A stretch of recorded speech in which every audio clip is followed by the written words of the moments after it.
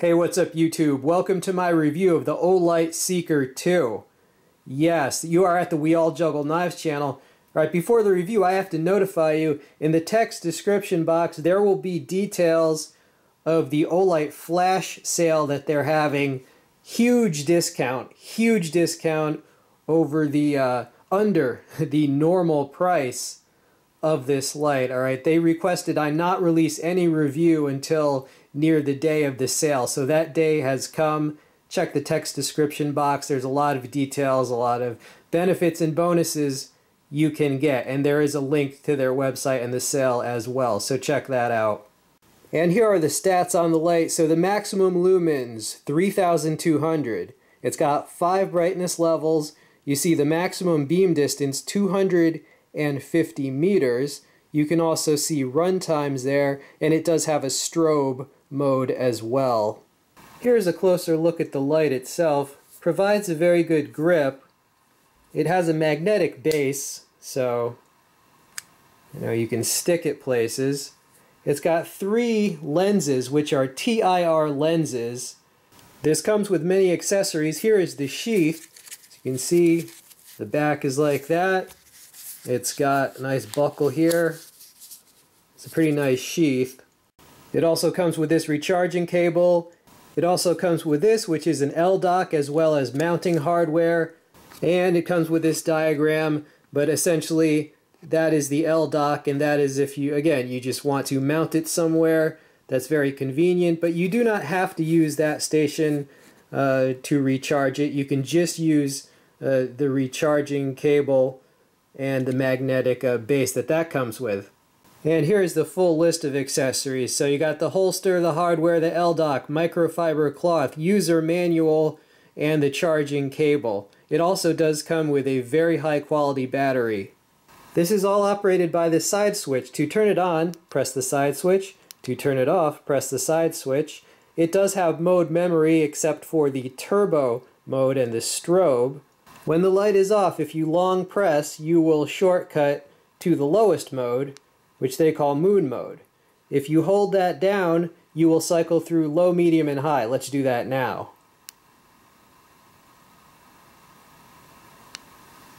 If you double tap, you will shortcut to turbo. All right, it's going to be bright. Yeah, you'll see these better when we go outside for the demo. Right, but that's the turbo. If you triple tap, you will get to strobe. All right, warning, strobe is coming. And there you go. You'll see that better outside too. Now, one interesting feature is 2 displays on either side. That is the battery life remaining display, and it'll give you from 1 to 4 green lights. All right, so when you turn it on, it'll just automatically tell you how much is left in the battery. And let's try that out now. All right, so you see that? Wait, hold on. There you go. It's hard to see with my studio lights, but you see these green lights here? It's giving you 3 lights, right? And that turns off after a few seconds, but that indicates the battery life remaining. Now, the other side, that will indicate what mode you are in. All right, so let's demonstrate that now. Right, so you are in the high mode because you got 3 of those green lights. If I double tap to turbo, now you have 4. If I cycle down to the low mode, medium, and high. So that tells you exactly what mode you're in, so there's no guesswork. Now this light recharges the battery inside the light. In order to do that, you take the recharging cable. This is magnetic, as is this. Right, it just goes like that. You plug that into any USB power source. This is just a power bank. Right, and now that will glow red. You see that? See that red there? When it's recharging, it will be red. When it finishes recharging, it will be green.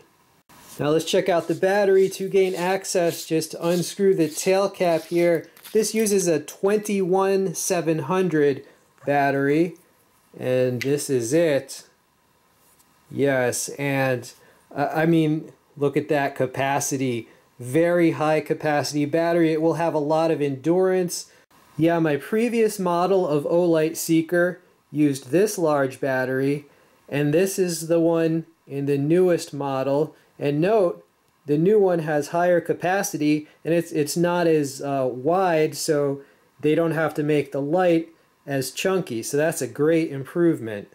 And here are those two side by side, right? So you see the Seeker 2, it's around the same length, but they've been able to make it a lot slimmer.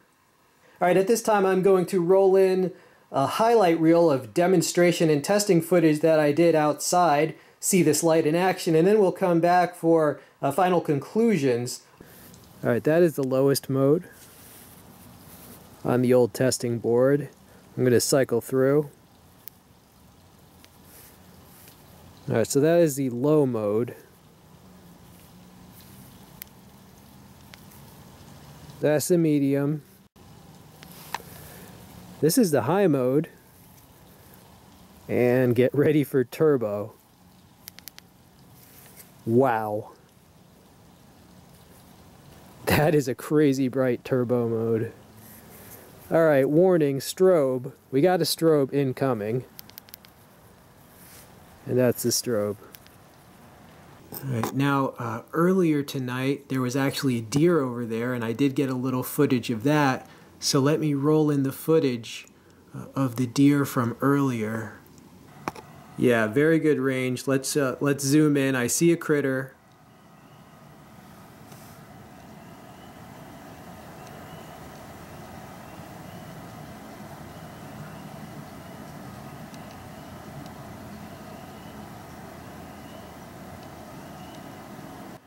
And there is the deer lit up with this Olight. It is quite far away because I'm up in the second story window. You can see there's a lot of stuff in the air, but I'm way back here, and you can see this is what you see without light. Nothing. Yeah, it lights up that entire yard. Check that out. All right, let's zoom in a little more. And there is the deer just chewing. Yeah, you can see that. Even with all this debris and haze in the air, even with like a ton of humidity in the air. All right, YouTube, I'm on the sports field. We got one goal right here, and this is the opposite goal. Hold on, let me try and focus. A lot of atmospheric interference. Okay, you see when I bounce the light off the ground, I mean, it lights up the whole field, right? And there is the other goal. So this can cross the field. Now I'm not going to zoom in because there's so much stuff in the air, the camera can't focus if I zoom in. But even zoomed all the way out, you can see that goal. All right, yeah, so that is some good range from this Olight. A lot, I mean, look how much of the field it lights up. Okay, YouTube, I'm standing on the bridge overlooking the lake. Here is the lake. And I have found some more animals.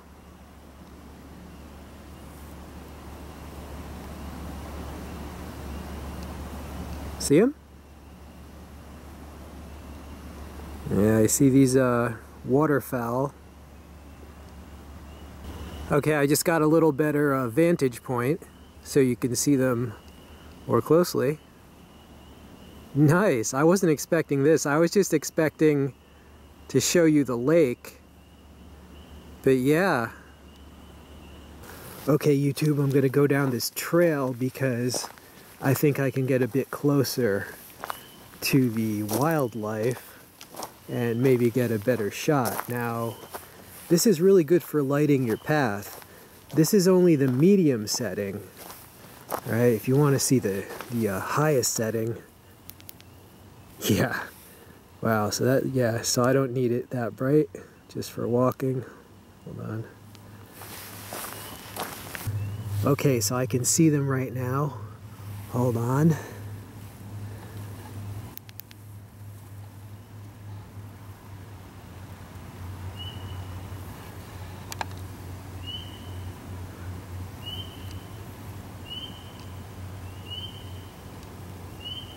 Nice. And where's those other ones? Yeah, there they are. Wow, well, it's just like pretty peaceful out here. The middle of the night. Huh. Beauty of nature. And it's about 3:30, so there's no one around except for these critters.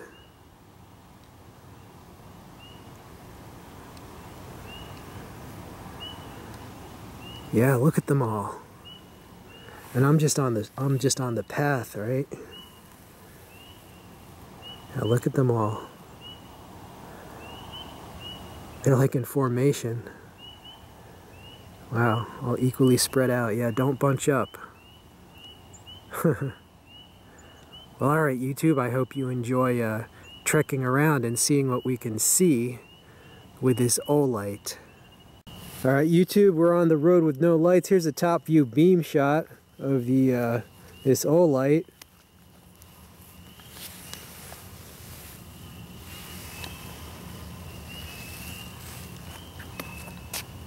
Alright, so you see that river of light. Alright YouTube, here we are overlooking Frog Creek. Yes, no video would be complete without the Frog Creek scene. The opposite bank, the trees, the treetops. This thing is very good for lighting up a scene. Can we see the water? Yeah, you can see every bubble down there. I'm up on the banks of the creek. Yeah, so there you go YouTube. The Olight at Frog Creek. Alright YouTube, I am walking back to my vehicle. Alright, now you see these indicator lights. Hold on. Let me just change the brightness level so that they'll light up. So you see I'm getting 2 green lights for the battery. You know, or 2.5 it looks like. Alright, now I've been testing this light, like the heck out of this light, since yesterday and all night tonight. And I've been using the turbo mode way more than you normally would.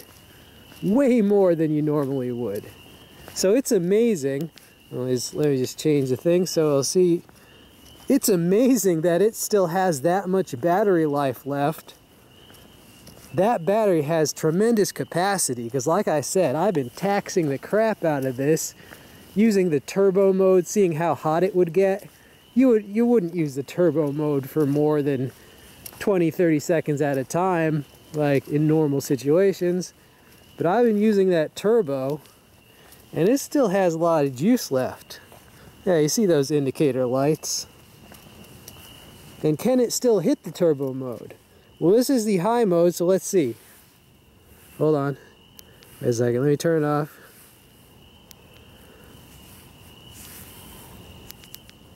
Yes, it can still hit the turbo mode even with the battery, you know, taxed like that. Hey YouTube, what's up? I'm still walking. I turned off the camera for a while. Why the heck did I park so far from Frog Creek?